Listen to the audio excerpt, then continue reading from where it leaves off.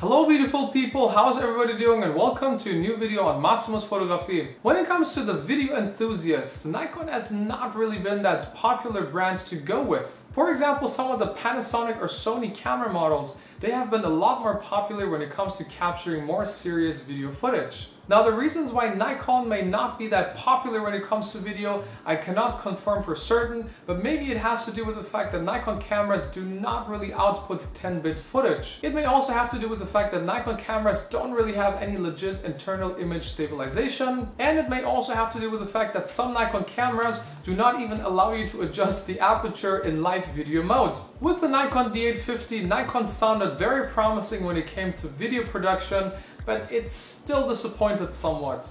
And perhaps with the upcoming mirrorless camera, Nikon will head into the right direction for all the video enthusiasts out there. Now at least Nikon has been adding a flat picture profile to its cameras in the recent years. If you have no idea what a flat picture profile is good for, or why anybody would use such a muddy, unappealing looking picture profile, I have made a video on that, so make sure to check out the video description down below, or check out the last 20 seconds of this video. I will go ahead and link that video there so you can learn more about that. But even a flat picture profile is not really what enthusiasts look for. Enthusiasts like log picture profiles that do allow you to preserve more of that available dynamic range. So let's say you have a Nikon camera laying around, but you do not have the money or the reasons to invest into a more serious video camera. Is there anything that you could do? The answer is sort of. I did come across a few websites like photographio.com, which do provide some very interesting custom picture profiles like Cineflat. And I have tested and learned that by adding the Cineflat picture profile to my Nikon camera, I was able to preserve more of that available dynamic range, which will ultimately give me a little bit more flexibility when it comes to editing my footage later on. I will go ahead and leave a download link in the video description down below, but let me go ahead and show you guys how you can add this picture profile to your Nikon camera and take advantage of it. After you unzip the Nikon folder, make sure to copy the Nikon folder itself, even though there's another folder in there,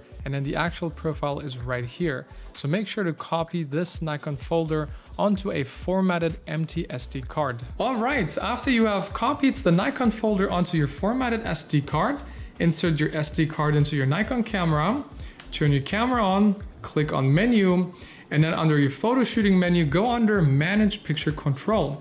This is typically under set picture control. Once you go under here, you want to go under load save, and then copy to camera. As you go right here, you will see that the profile from the SD card is now visible. All you now got to do is hit OK, and then choose a place or a spot where you can save it to.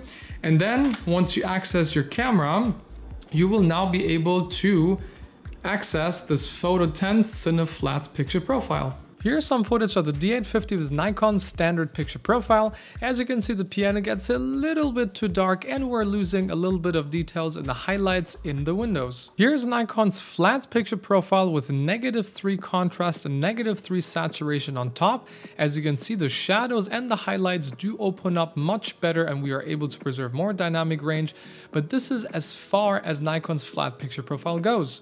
And here's some footage of the Cineflat picture profile. As you can see, it opened up things even further and we are able to preserve more dynamic range. Now, of course, we have to keep in mind that there is a little bit more noise visible in those shadow areas, but given that sharpening and noise reduction are very standard practices when it comes to video editing, it should not be a big deal. And that sums up today's video. Thank you very much for watching. And as always, please let me know if you guys have any questions. I'm very good about responding to each and every one of you guys in the comment section down below. And if you found this video to be helpful, why don't you make sure to smash that like button or subscribe to my channel to stay tuned for more content like this. Until next time, take care, bye bye.